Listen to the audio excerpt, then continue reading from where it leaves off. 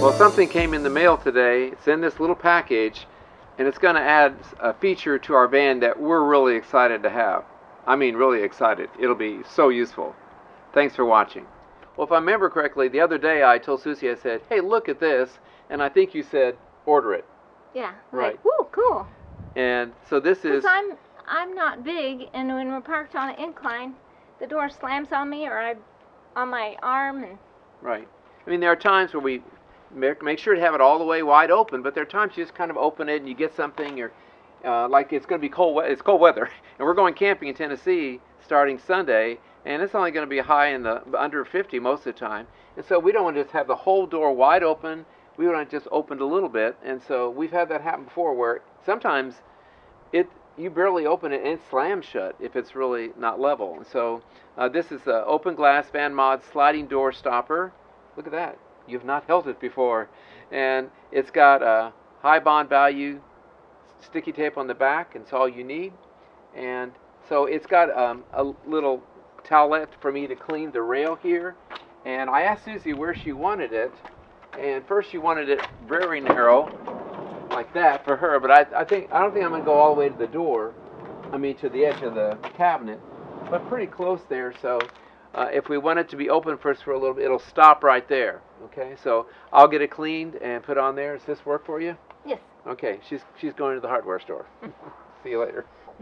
Well, there's not too many steps on installing this. I've got one of the alcohol wipes.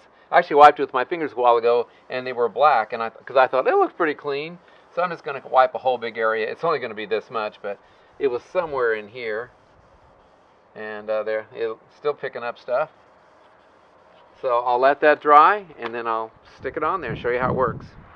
Well, before Susie left, we were talking about how much of an opening we wanted, where we wanted the door to stop. And first I was saying, oh, we want it all the way to the cabinet. And then she said, well, we mainly are looking forward to having this for cold weather. Because if it's not cold weather, we'll probably have the screen up, and we'll open it all the way up. But we want it to lock for going in and out as cold weather.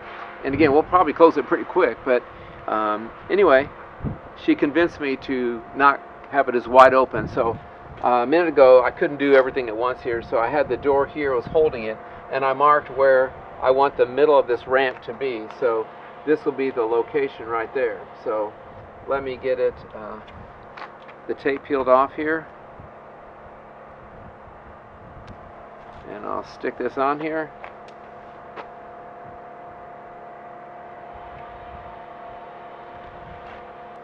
And there you go, right there. And let me get my tape off here. And let me move the camera and I'll show you how it works.